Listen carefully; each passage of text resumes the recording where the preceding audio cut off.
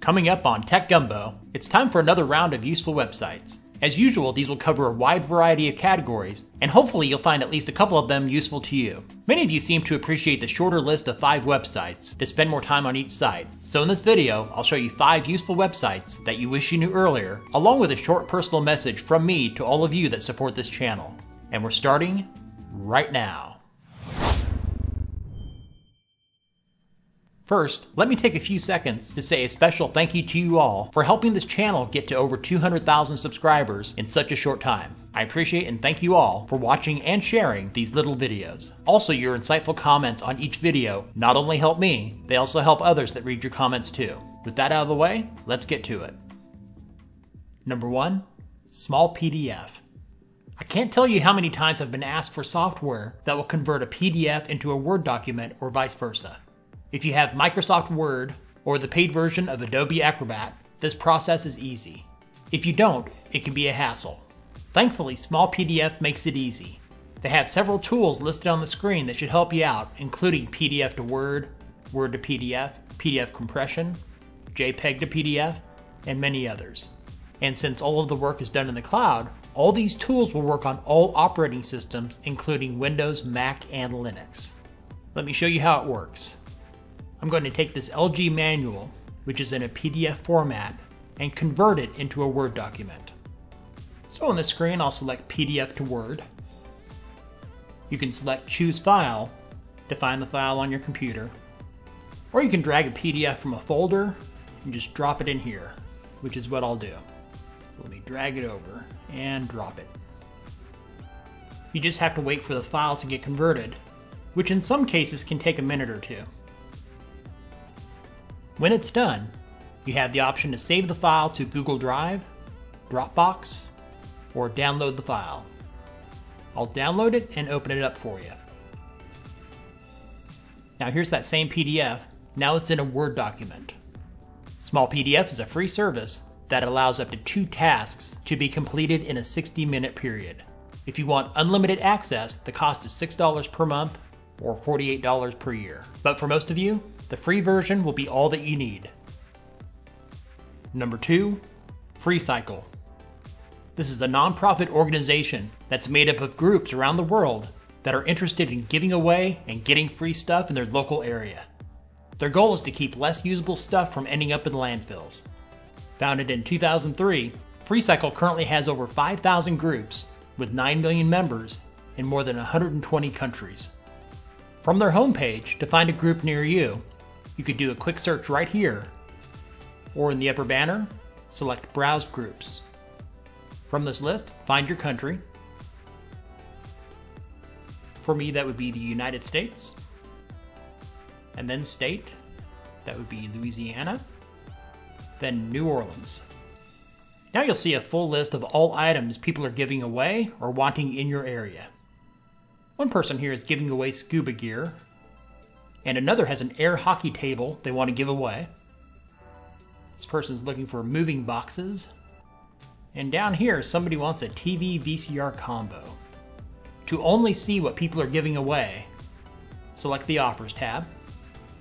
And to see what people want, select the Wanted tab. The next time you're looking to give away stuff that you no longer need, check out Freecycle. Number 3, iFixit. If you're a do-it-yourself type of person for doing repairs of electronics, this is the site for you. iFixit is a company that sells parts and tools for doing repairs, but what makes them awesome is their free, easy-to-follow repair guides. Even if you're a non-techie, you may be able to repair your own stuff following these repair guides. I'll give you a scenario and show you how to navigate this site.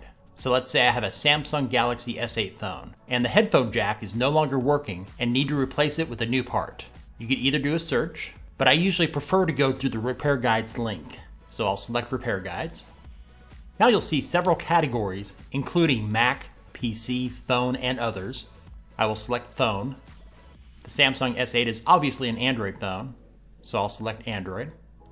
Now you'll see a long list of manufacturers. I'll select Samsung. It's a Galaxy S8, so I'll select Samsung Galaxy S. Now I just need to find the phone in the list. And it's way down here in the bottom.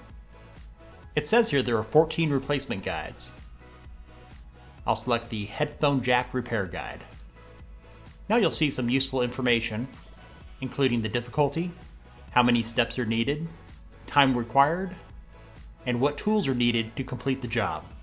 If you've got the tools, then you just follow the instructions. If you ever need help with the repair, or you're just trying to find out what's wrong with your device, the answers forum is a great area to post your questions to get assistance. And if you enjoy watching electronics get disassembled, you should also check out their teardown section. The next time you need your device repaired, instead of overpaying somebody to do it for you, do it yourself with the iFixit repair guides. Number 4, SuperCook. In the previous video, I mentioned My Fridge Food, which finds recipes based on the ingredients you already have. Many of you said that you preferred SuperCook because it was more accurate and easy to use for finding recipes. In fact, a few of you might remember I mentioned SuperCook a while back in another series.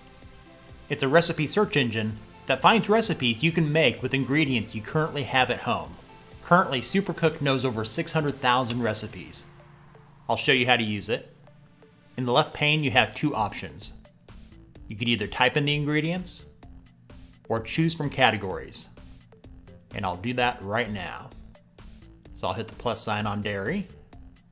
And currently have butter, eggs, milk, and cheddar. In the meats, have some ground beef and bacon. Vegetables only have an onion. And I'll go down the list here. And from the nuts category, I'll say I have pistachios. And from the condiments category, I've got mayonnaise and apple cider vinegar. Now it says based on the ingredients I selected, I can make 165 recipes, like a bacon cheese frittata and a whole lot more. The next time you can't decide what to make for your next meal or dessert, give SuperCook a try. Number 5, strong password generator. When it comes to online security, one of the most important factors is having a strong password for some of your accounts. Many of you are still not comfortable using a password manager. This is where Strong Password Generator comes in handy. Using names, dates, or other common words makes for very weak passwords that are easy to crack. There are even some people that use the word password as their password. It couldn't be any simpler to use. For a new password, select Generate Password. Now you have a new password that would be almost impossible for anybody to figure out. You can change the options by selecting Show Options. Here you can change the length of the password.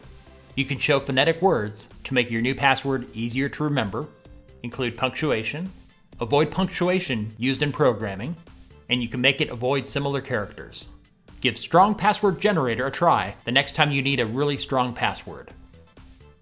That concludes this list. Thanks for watching. All links are in the description. Give this video a thumbs up if you got something useful from it. Let us know in the comments if you know of a useful website that you think would benefit others. Be sure to hit that subscribe button and click the bell notification for more from our website series and other tech-related stuff from Tech Gumbo.